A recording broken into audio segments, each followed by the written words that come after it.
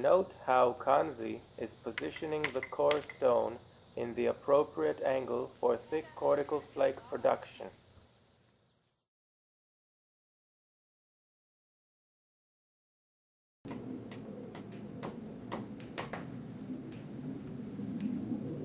Note how Kanzi uses the thick cortical flake he produced with the sharp edge hitting the log along its glued slit, thus creating the typical chopping wear patterns.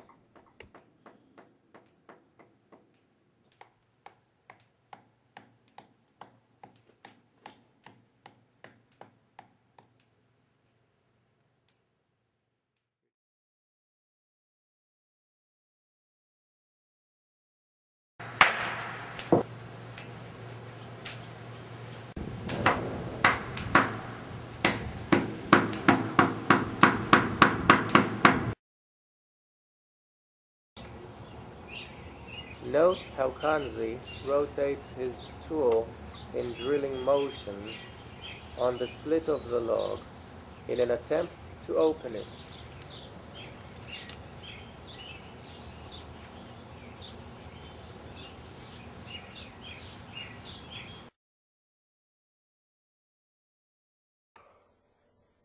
Here, Kanzi uses the small sharp tool he made as a scraper on the slit of the log.